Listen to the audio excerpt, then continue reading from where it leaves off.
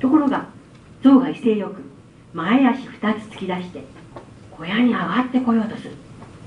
百姓たちはギクッとし、オツベルも少しぎょっとして大きな琥珀のパイプからふっと煙を吐き出し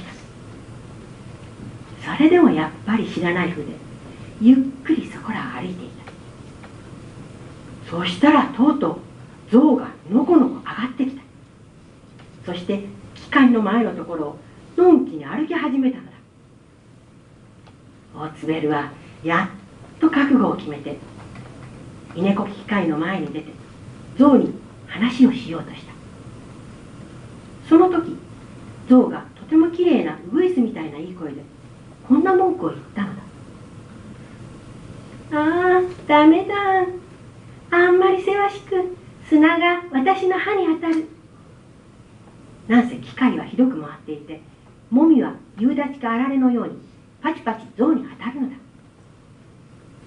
さあ、オツベルは命がけだ。パイプを右手に持ち直し、度胸を据えてこう言った。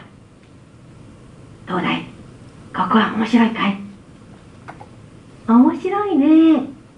象が体を斜めにして目を細くして返事した。ずっとこっちにいたらどうだい？百姓たちはハッとして息を殺して象を見た。